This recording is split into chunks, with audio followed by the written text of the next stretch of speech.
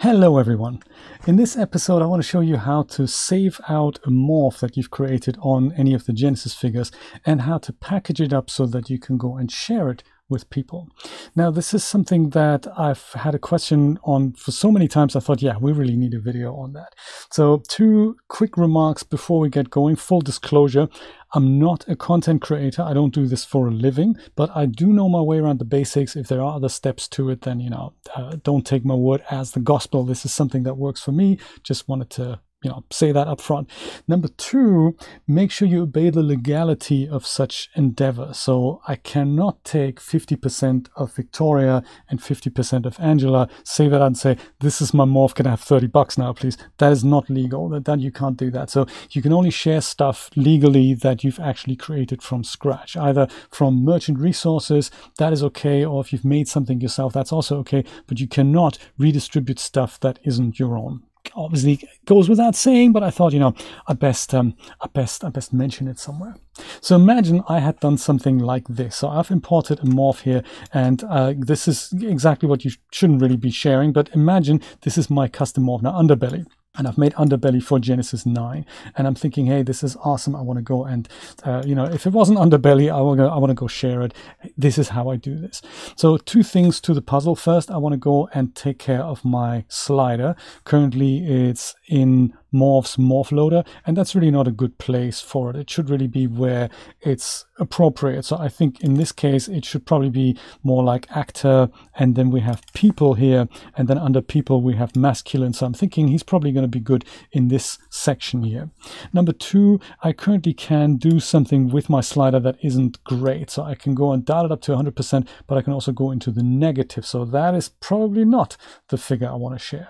So let's take care of that first before we go and save it out. So that's done under the little gear icon here. Click that, hit over to parameter settings, and then on this dialog here we can go and change the minimum value to 0. That's number one. And then number two is that the name here and the label, you may want to fix that, especially for distribution. So the label is what's shown here on the slider, but the name is what DAZ Studio uses under the hood to save out the file name and also to kind of slot it into the hierarchy of many other morphs. So commonly this is done, and I'm not entirely sure about the details, commonly this is done by prefixing it with what it is. So in my case it's a full body morph, so I'd say FBM underscore and then followed by my initial, so JV in that case, followed by the actual name that it is. So there may be other things depending on what it is. Could be like a joint correction morph, or there might be other things that need to go in here. I'm not entirely sure about that. I might just go and save it as this, FBM JV underbelly 9. And this is just so that if there is another underbelly 9 morph, that my thing isn't overwriting that or causing any kind of other issue. So it should be unique. Anything that makes it unique, perfect. Now, another thing that we can take care of here is the path. So the path is the thing that shows where this morph slider will show up. So currently mine is under Morph's morph loader, but we already said that it's probably going to be better under actor, people, masculine. And if I do that, then this is going to magically, the whole category here is going to disappear, the morphs category, and it'll just slot right in there. You can do other embellishments. You can pick a different color. Maybe we'll do that. Put something maybe blue so that it stands out from the crowd a little bit. And then we hit accept. And now that whole morphs category is gone away. And if I navigate to actor, people, masculine, I have my underbelly morph now. And that doesn't go under 0 anymore. So that's kind of cool. So assuming I've taken care of all the ERC freezes and all that, let's see how we can go and save this out. So that's kind of a 3-part process really. First we need a brand new folder on our hard drive. So let's create one. I'm going to go and do this on my desktop here. Brand new folder, and I'm going to call it, I don't know, maybe my morph. It really doesn't matter because it doesn't play into how you're going to distribute it later. It's just, something, a temporary location that you can remember. So my morph on the desktop.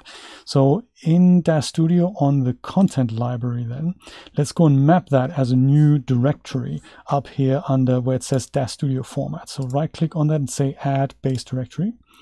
And then that was on my desktop, my morph. Perfect. Let's go select the folder. And now there's an empty folder in here. And we're not really going to save anything in here, but DAZ Studio is going to use that in a moment. Namely, when we head over to File, Save As, Support Asset, Morph Asset. This is how we get the morph out. This is how we get the morph saved out.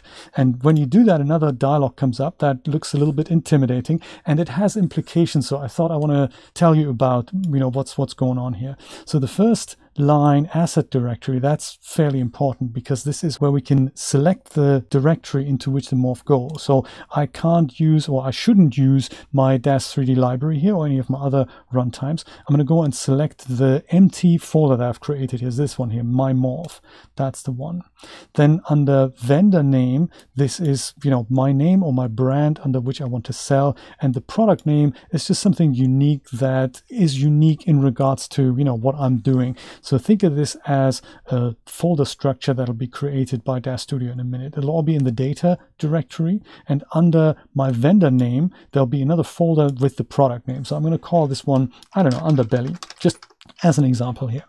And that is that. So this is taking care of the hierarchy of where that's being saved. Now I need to tell DAZ Studio what morph or morphs I actually want to save out. So I can save multiple if I wanted to. Mine is under Genesis 9, actor, full body, people. No, it's not correct, is it? It's under people and then masculine. And here we have underbelly. But I could select multiple morphs if they are included with my product. So quite commonly, if you're a clothing creator and you do this and you have like 20 adjustment morphs in your product, then you could select all 20 and they'll all be saved at the same time or updated at the same time.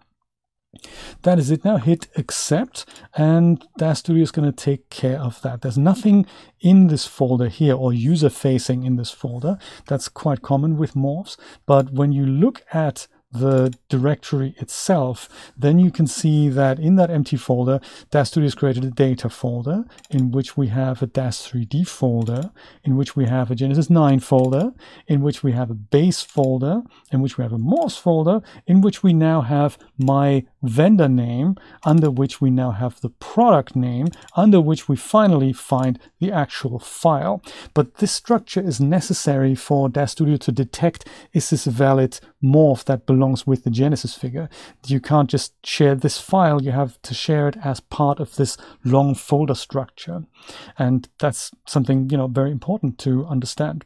So to share this now, I need to go back to the top level of my new folder and select everything that's in here. Like in this case, it's only a data folder, but you could use this as part of a product. If you had something like post files, they would go into here as well. If you had textures, they would go into a similar crazy structure. So usually commonly something like a new folder that's called runtime textures, followed by your vendor name, followed by your product name, and that's where you ditch all the textures in, and then you map them, and then you save out a material preset, for example. And a material preset you'd save out on something like people, Genesis 9, then clothing, then your vendor name, then your product name, and then materials. That's usually where they go. Or poses, same thing. So you'd create that hierarchy yourself here or through DAZ Studio.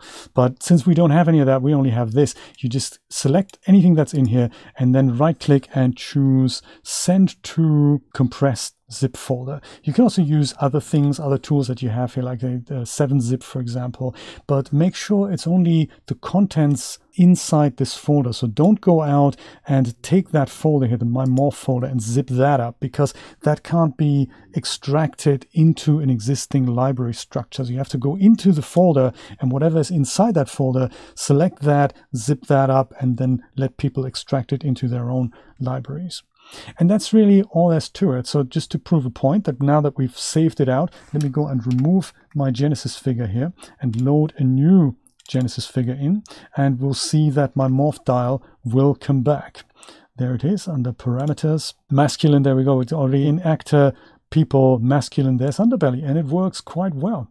So now notice what happens if I go and remove this. If I go and take this directory away again, so I just right click on it and say remove base directory, and then I'll go and load my Genesis figure.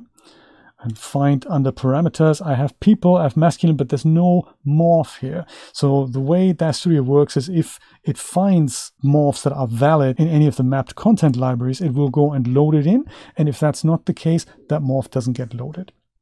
So I hope that helps clarify how to save your morphs and how they actually, why they get saved the way they get saved, and how you can then go and just redistribute them. Now, once again, legality of that, make sure you only share the stuff that is actually yours. Otherwise, you're going to get into massive trouble. So DAZ and other content marketplaces will take things down that are not legal. You may also have to include something like a license file, but that'll depend on the marketplace where you share these things. I hope this was helpful, and I hope I'll see you in the next video. Take care.